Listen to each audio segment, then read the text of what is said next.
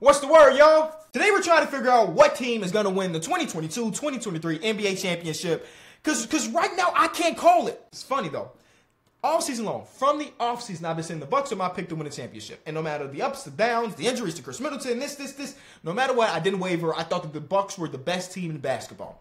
And a few weeks before the playoffs started, we dropped the video. We were trying to determine what a real contender was. And we looked at the data over the last 20 to 30 years of the NBA season and saw that if you want to win a championship, you have to be top 10 in offense, top 10 in defense. You had to have a player of this caliber. You had to win X amount of games in the regular season. You had to be this seed. It was a lot of stipulations in this formula. And the Bucks didn't meet the formula to say that they're going to win the championship. But I was like, oh, it ain't no big deal. I still believe in the Bucks. I should have looked at the formula and paid attention to it. Because this is a lot different than if the Bucks would have got to the finals and lost in 6 or 7. The boys got run out of the gym by the 8th seed, you know? So maybe we should be looking at that. Maybe. And I hate saying that as a, you know what, I'm not a eye test guy or analytics guy. I think I'm still right in the middle. I think that they both have their own place.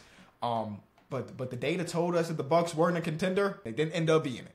Again, of course, injuries mattered a lot. Giannis practically missed 3 games out of 5. Still, they lost. That's all. Whatever. So now I'm trying to figure out, of the teams remaining, what team am I confident in being the champions? And the short answer is, I'm not confident in anybody. And I think that's what makes a good league. Before we go any deeper, I want to let you know this hat that we've been wearing in every video almost for the last, I don't know, year or so, is back on sale. It is a very small batch. I'm be honest with you. We ain't print 5,000 of these, 1,000, not even 1,000, not even 500 of these. You know what I'm saying? This is a very, very limited drop. So if you're interested in getting your very own Enjoy hat, it is live as of right now. Once I press upload to this video, it is live. So get in while you can.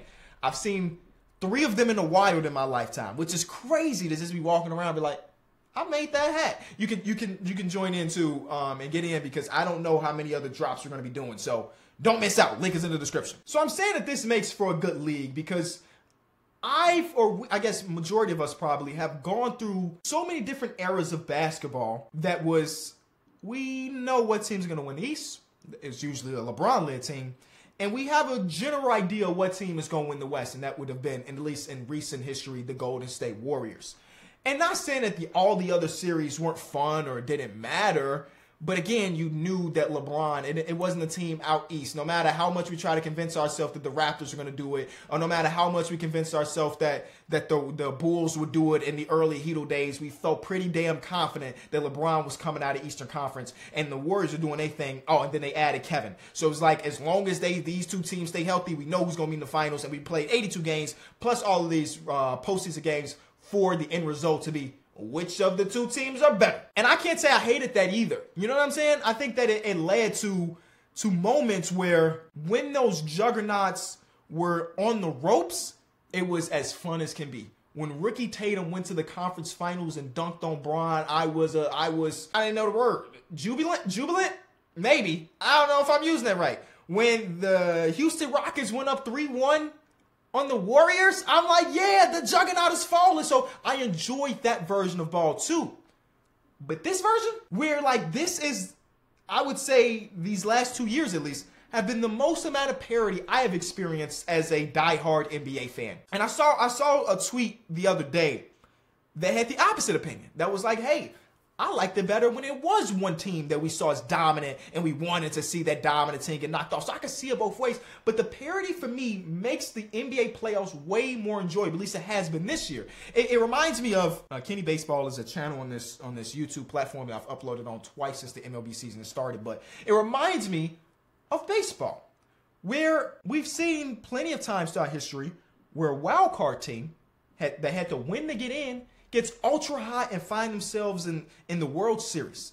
It happened last year with the Phillies, right? A wild card team got hot, made their way to the finals. They didn't win, but they made their way to the finals, and those type of runs are just as fun as any. We haven't had that version of parity just yet, because the game of basketball is so talent-oriented. There is a form of luck, but it's a lot different than like a baseball. Not luck, but like, he's on fire. It's not like the NBA Jam, where in baseball you could get a hitter that's like, for this week he killing everything. And I guess you don't really have that same level of anything in the NBA. Maybe this is the year that we see wild card team, in this case a play-in team, make a deep run with the Miami Heat doing their thing, or with the Lakers being up 3-2 on the Memphis Grizzlies. But it makes for fun because we will have situations like this year where the 1 seed goes down early, and now we just looking around like, whew, what team do we trust most the next the most, whatever. Because I'm looking at the teams that have advanced, and of course each one of these teams has done something to impress. But does it feel like these teams have done enough to impress for me to say, definitely, this is the team I think is going to win the NBA championship? And that's hard for me to do. Oh, I do want to say this, though. I should have said this at the beginning of the playoffs because I know there are new people coming in and out. Just because I predict a team to win a series doesn't mean I'm rooting for that outcome. Being right, I don't know if you've been around for some time, you know that being right is not necessarily super important to me. Right? The perfect example is that I picked the Cavaliers to beat the Knicks in 7. I thought that the Cavaliers would be a better team in the series. Obviously, I was completely wrong. The Knicks ran over the Cavaliers in 5. But I did see some people that thought that me picking the Cavs was saying that, oh, yeah, Cavs gang, what is their mantra of that? I don't know. I don't care. You know, if the Bulls are not involved, 97% of the time, I do not care about the outcome. I just want the basketball. And I would argue this series gave us good basketball.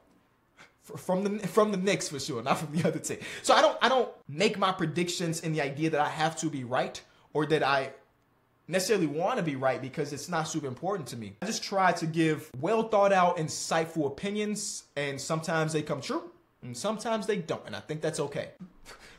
But if we do want to get into the numbers about my right versus wrong when predicting the series. Shout out to my guy over at TTW Clips. He watched every single prediction video from 2018 to 2022 to say that I shoot 79.5% from the field when predicting the series. So my field goal percentage has gone down because of this playoff run. But again, I don't care. So what team's going to win the championship? Again, I do not know. I'm looking at our candidates right now. We have 6 teams advanced already. We still have to figure out what's going on between the Warriors and the Kings. With the Warriors being up 3-2 and having the next game at Chase, I don't know what's going to happen, but the Warriors are very, very good at home.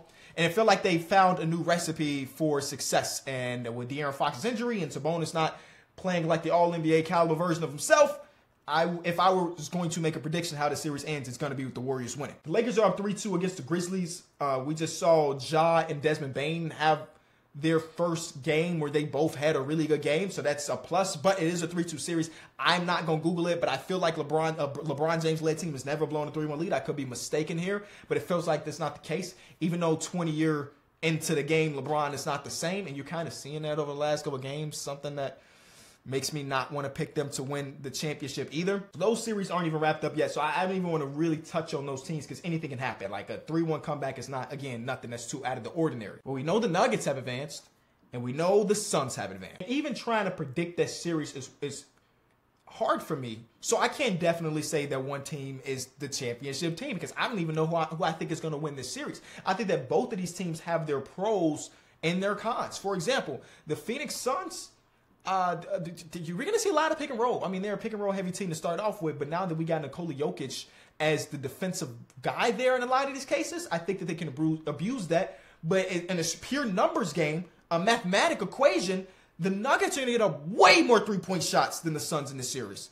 And they just got to make more. You know what I'm saying? They just got to make more, and the Suns don't have the depth. And not saying the Nuggets do have great depth, because that's how we get ridiculous numbers that are on and off for Nikola Jokic. But they got the three-point shot, and they got a few people off the bench that are really good. But then the Suns got the star power. Devin Booker has been the second best player in the playoffs so far, behind Jimmy Butler. So, again, I can't call this series. So, since I can't call that individual series, I can't call one of those two teams as my definite championship team. You see what I'm trying to say? Nothing right now feels great, and I think that's what makes it good. And I think a lot of people look at the 2-3 matchup between the Celtics and the 76ers and say, hey, whoever wins that series is probably going to go on to win our Eastern Conference, and that team is going to represent the East out in the finals, and boom, that team might be the NBA champion.